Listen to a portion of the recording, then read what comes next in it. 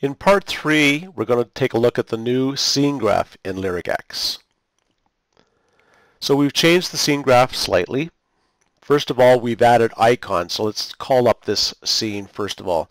We've added icons so it's very easy for the user to see what's being used. So for instance, that's an image, and there's some text, and that's a 3D primitive. We've also introduced some filtering. So if I click on type, I can say I want to see all of the images. So it opens up all the groups and shows me all of the images. And if I want to change this and see, let's just see what the 3D primitives are. Now I can see what the 3D primitives. Or if I want to see just the groups.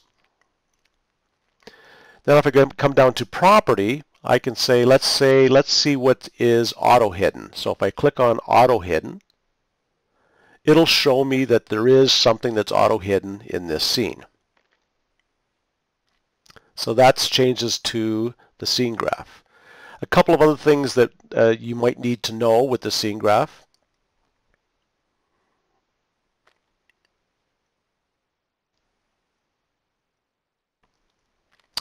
And so let's start and add just a bar to the scene.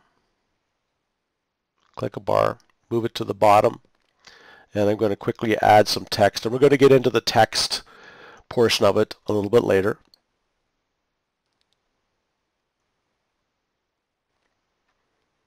All right, so I'm going to take that bar and the text and click on the grouping tool, which is right there. Now if I want to add a new timeline animation, click and add the effect in. Now how do I get this? I can actually do it two different ways. I can right click and say add to the current transition, and it automatically does it.